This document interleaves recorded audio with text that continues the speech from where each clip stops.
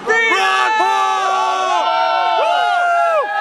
Ron Paul for president! Ron Paul! Ron Paul! He's always done what he said. He's been constant for over 30 years, and you know, he's cured my apathy 100%. I am fully engaged and involved in political process because I believe in what he says, and I believe in liberty and freedom, prosperity, peace, and ending the wars and bringing our troops home.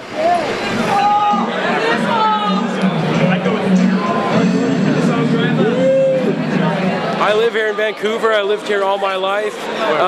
Raised a Boy Scout, raised strong in the church, and I love this country. And I found out about Ron Paul in '08, and he's changed my life for the positive.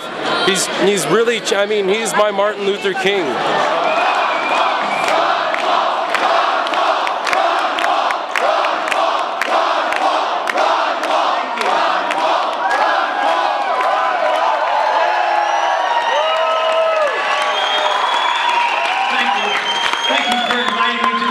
It's great to be here.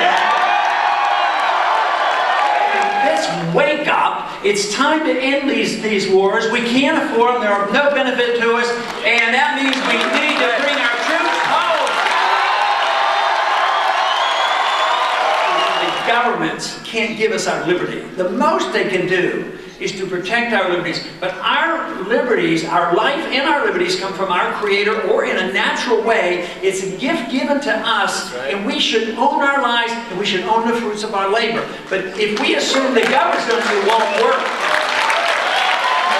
I am convinced that the foundations of our liberties and our financial system is very, very fragile.